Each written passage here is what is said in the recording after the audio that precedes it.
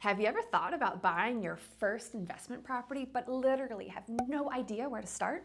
Well, good news. Today, we're going to show you 4 of the best towns in New Jersey for buying your first investment property. Explain why they're a great option and what you can expect as a return on your investment. Hi, I'm Nikki Tenhove, and I've been a realtor since 2012. My team and I have helped thousands of people just like you buy their first home, upgrade to their dream house, and downsize within and outside New Jersey to be closer to family with hundreds of repeat clients and 5-star reviews to prove it. We have a list of 10, no surprise, non-negotiables that must be reviewed about a property before we identify it as a good investment property, whether for us or for a client. We're not saying the property has to get A+ for every category, but you need to know how it scores rather than just guessing at it. Number 1, a strong job market. A strong local economy and low unemployment rate can attract tenants and provide a stable rental income. Number 2, population growth. A town with a growing population can create more demand for housing and increase property values. Number 3, low vacancy rates. A low vacancy rate indicates a high demand for rental properties in the area, which can increase the chance of finding tenants quickly and minimize the time property sits vacant. Number 5, low crime rates. A safe neighborhood can attract more tenants and provide a sense of security for renters. Number 6, good schools. Areas with highly rated schools can attract families, which can increase the demand for rental properties. Number 7, access to amenities. Being close to shopping centers and restaurants, parks, and other amenities can make the location more attractive to tenants. Number 8, proximity to transportation. Easy access to public transportation or major highways can increase the appeal of a rental property, make it more convenient for tenants to commute to work or school. Number 9, affordable property taxes. Low property taxes can help investors maximize their rental income and increase their return on investment. And finally, number 10, landlord-friendly laws. Landlord-friendly laws can help protect an investor's investment and make it easier to manage their property. Make sure you watch our video on towns that banned Airbnbs so you can understand how local landlord rules can really mess up your plans. And last, can you see yourself owning that property? If you have to go collect rent or fix a broken faucet, would you actually go there? Or can you afford a property manager who would? Okay, now that we're on the same page, let's see some options. For purposes of this video, we're assuming a lower budget than some seasoned investors. So we're giving you options based on a maximum budget of $600,000. Number 1, Union City. Union City is a medium-sized city in Hudson County that basically sits just up the cliff to the west of Weehawken and Hoboken. It has a growing rental market, offers super easy access to public transportation to New York City, and a diverse community. It has a great 88 out of 100 walk score and great access to the train too. Although it scores a 24 out of 100, 100 being the safest, compared to other communities of similar population size, Union City has a crime rate that is noticeably lower than the average. More importantly to you, the average home price in Union City is around $450,000. Most of the properties in town are multi-family properties, from duplexes all the way up to 5-plexes and condo buildings. But you can expect for $600,000 to get a 2 to 4 family house built in the early 1900s. Most of this area was built pre-war, so you have to be prepared for homes with some character. These aren't going to be brand new construction, set it and forget it kind of places. But we ran some numbers, and right now for a 4-family at $600,000, you can expect $4,000 per month in rent. That's roughly a 6.5% cap rate. If you don't know what a cap rate is or how to calculate it, don't worry. We'll cover that in another video and help you do the math. Number 2, Hackensack. Hackensack is another medium-sized city, but located in Bergen County. It's a bit further from Manhattan, but still has amazing access to mass transit with buses and trains, and is about a 25 to 30-minute commute to the city.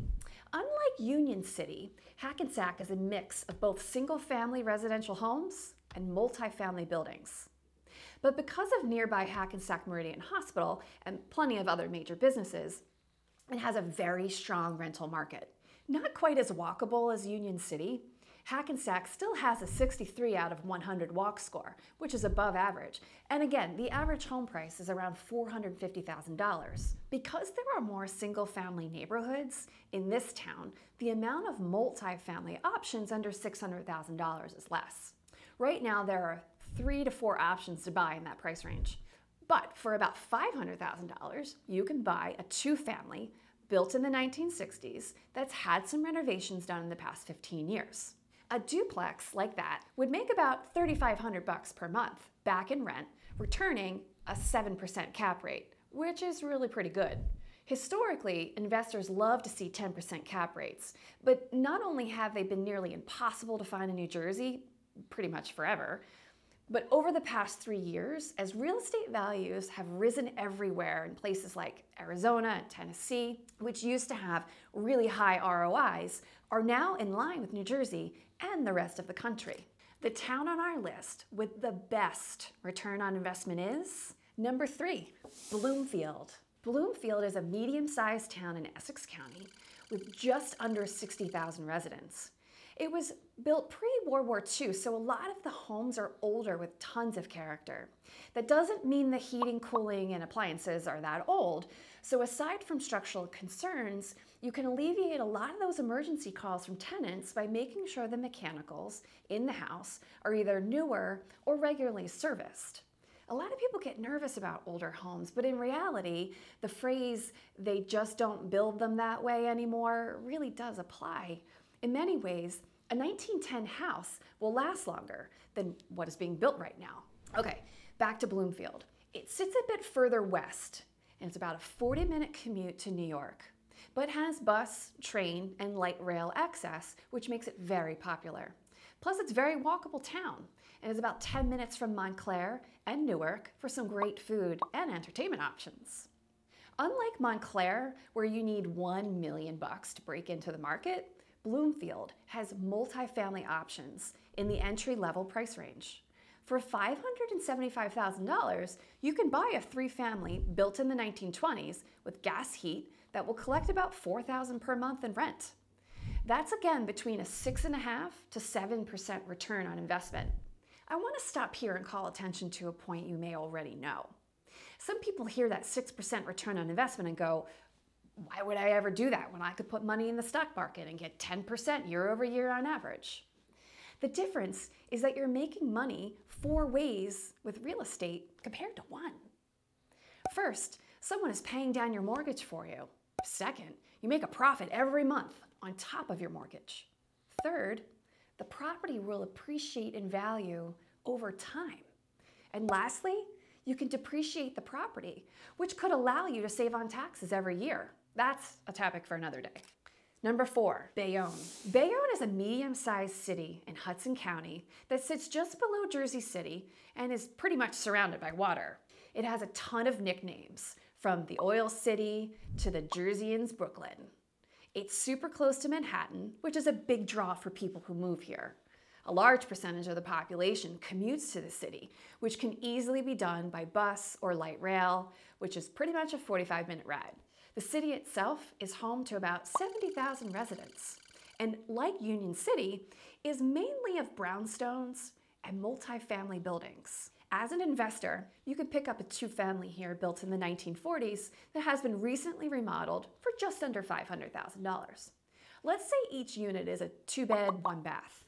You could bring in around $2,700 a month, landing right around a 5.5% cap rate. Again, pretty good these days for a place purchased under $500,000 and is in a safe area with good schools. Make sure you subscribe so you get notified when we drop an upcoming video specifically on different ways to finance your first investment property if you don't have a ton of cash lying around. This isn't some infomercial or Instagram course showing you how to buy a place with no money, but real options from house hacking to using FHA loans to purchase. So now you know a few great towns to start looking at to find a rental property and what makes them good options so you can find other towns that fit the mold too. If you're ready to buy your first place, click the link below to set up a call with me and my team. We'll ask you a few simple questions to get you one step closer to making money every month.